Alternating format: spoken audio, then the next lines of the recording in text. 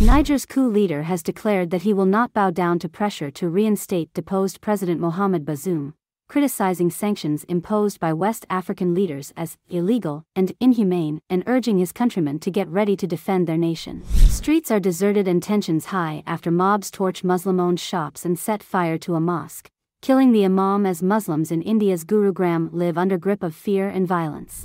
Nigeria's President Bola Tinubu met union leaders on the first day of a nationwide strike called by unions to protest against a fuel subsidy removal that has led to higher pump price of petrol.